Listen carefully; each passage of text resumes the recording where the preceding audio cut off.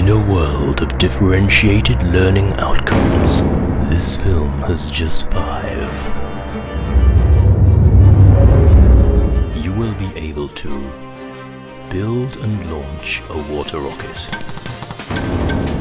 design a diagram to explain all the forces acting on a rocket, explain Newton's 3 laws of motion and apply to 2 different scenarios, explain terminal velocity, and analyze and evaluate velocity time graphs.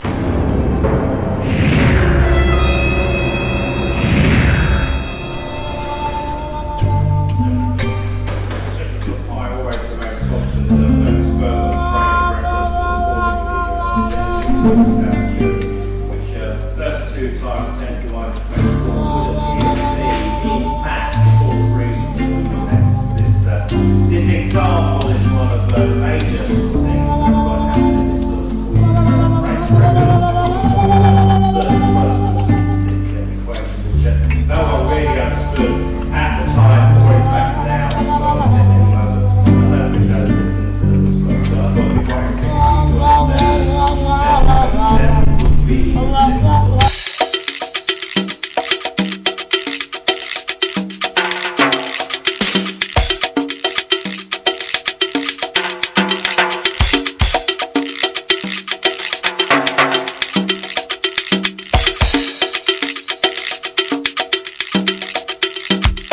Follow me. Let's learn about forces.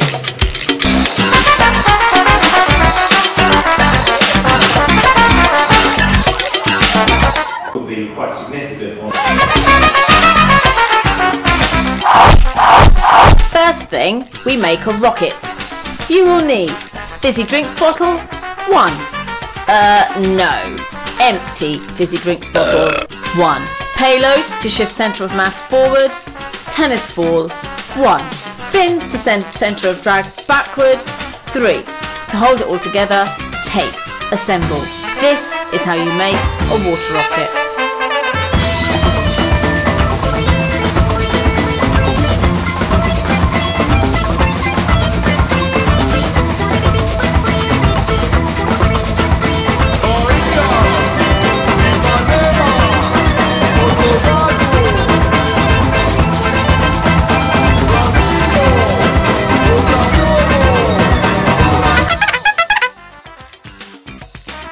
So what are the forces acting on this rocket?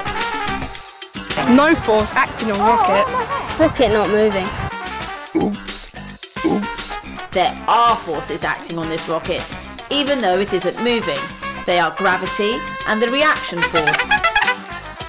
The forces are balanced, so no changes in motion. What's an unbalanced force then? These 4 guys look pretty balanced. Let's send another force. Look, here he comes.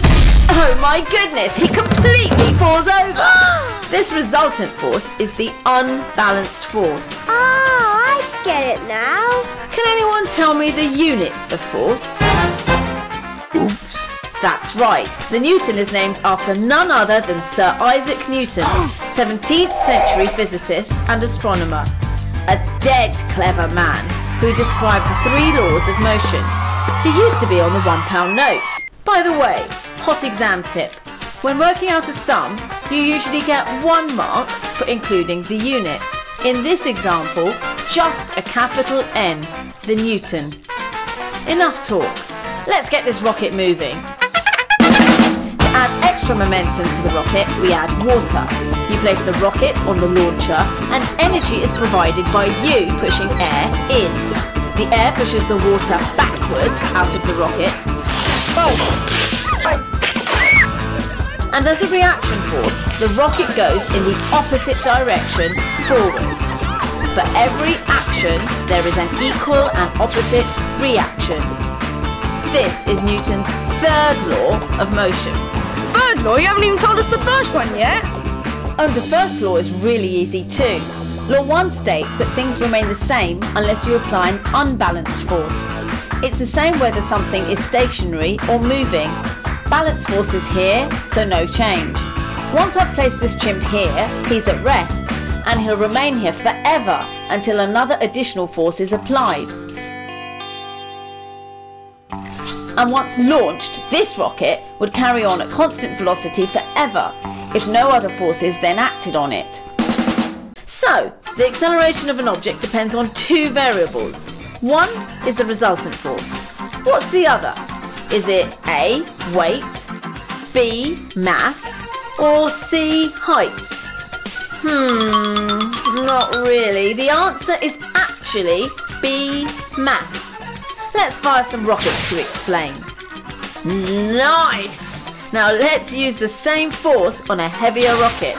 Not so good. The heavy rocket again, this time twice the force? Yeah! The equation describing this situation is very simple. Force equals mass times acceleration. So the second law states that if there is an unbalanced force, then the object will accelerate in that direction. We can apply the laws of forces even to everyday things like heading a ball and jumping.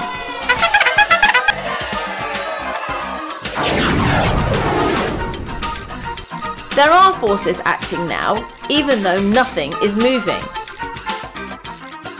Now the rocket is released. As water is ejected downwards, there's a recoil force pushing the rocket upwards. As the water leaves, the rocket becomes lighter, so the gravitational force gets smaller. Air resistance increases with speed. As the water runs out, thrust force has gone. Gravity and air resistance are the only forces now in action, and they slow the rocket down until it stops. The gravitational pull on the rocket is greater than the air resistance, so the rocket accelerates downwards. At some point, these two forces will balance, and the rocket stops accelerating, reaching terminal velocity.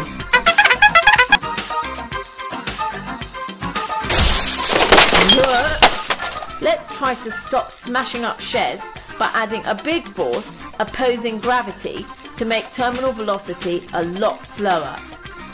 The new force is provided by air resistance from a parachute. Wow! To start with, there's an enormous force that jolts the rocket to a much slower speed. We've got so much air resistance now, it almost balances the gravity force, so the rocket descends extremely slowly. Very slowly. While we're waiting for the rocket to land, here's the A-star bit. Watch the graph to see how the unbalanced thrust force speeds the rocket upwards. Then air resistance and gravity slow it down until it's reached its highest point. Now it drops, accelerated by gravity, until the increasing air resistance balances gravity. With a parachute, the forces balance at a lower descent speed. I can't be bothered to wait any longer for this rocket to land. Come on, let's summarise what we learnt on our way back to class.